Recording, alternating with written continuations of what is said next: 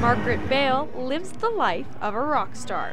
As a manager with Thrill Masters Amusement Rides, Bale spends a portion of the year on the road, traveling to a different city every couple of days. But instead of making people scream for her music, she gets the same reaction by ejecting them 100 meters into the air. Bale has been with Thrill Masters for 8 years. She says she began working with the company at the Winnipeg Fair after a friend got her a job. I started working out. I was just supposed to be, spot help, right? Just the spot.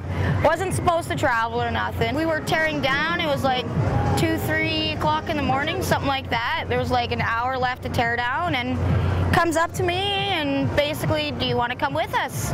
How long will it take you to pack your bags? 15 minutes.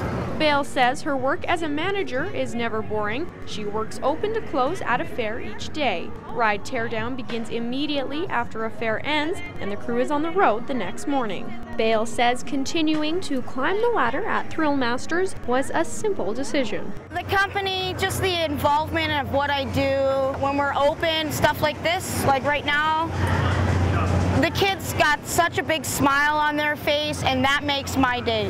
That makes me go, I did a good job today, because I made, hundreds of kids smile.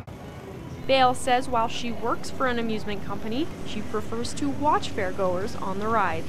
I'm not a big ride person. I don't know, I don't like the feeling that the rides give me, but I have been on the slingshot many a times, many a times. Just because if somebody goes by themselves and they ask you, well, absolutely. When she's not working fairs across Canada, Bale has called Winnipeg home in the past. This winter, she's moving to Alberta to work with the company based out of Calgary during the off-season. For Go Southern Alberta, I'm Fallon Wagner.